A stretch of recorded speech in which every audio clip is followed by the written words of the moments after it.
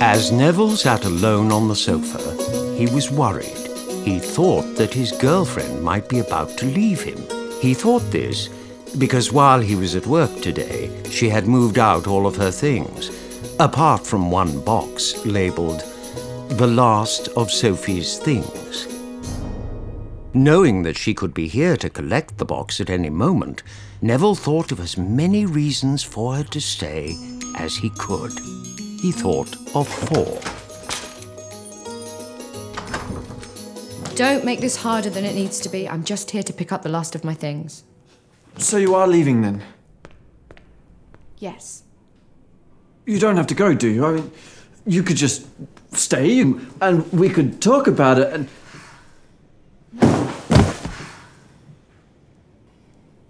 I've got to go.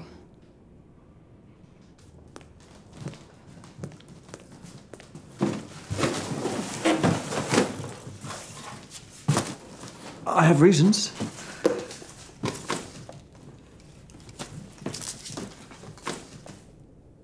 What kind of reasons?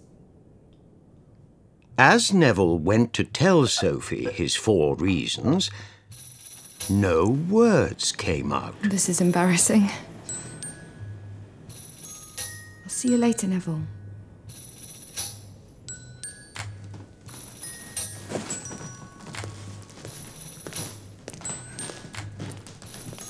Every time Neville went to speak, nothing happened. It seemed that along with his girlfriend, his voice had left him too. After seeing the doctor about his hurty heart and his voiceless voice, he had been prescribed some lozenges and a soothing audio tape. Yes, everything might just work out fine. But, oh dear, what a horrible coincidence. There goes a smiley Sophie, hand in hand with Neville's arch nemesis, Martin.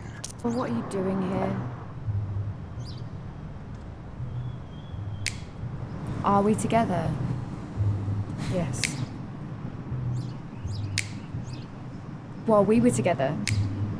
Yes. Look, mate, it's nothing personal. It's just that she finds me more interesting as a person. The more Martin spoke, No, the angrier Neville became. His hands clenched into little balls, ideal for punching.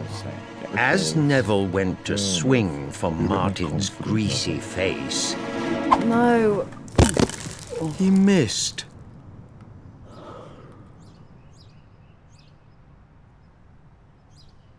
And with great shock, he suddenly found that he couldn't see anything.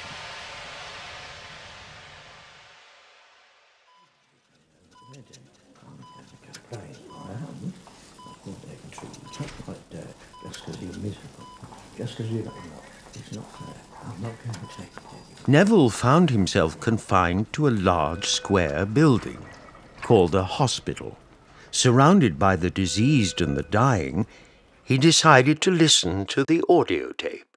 The tape spoke of how life was simply what people made of it, how it was all up to him, if he was happy or if he was sad. He had the power within him to attract the positive energy to his life. If he wanted to get better, all he had to do was say, "I want to get better." But he didn't.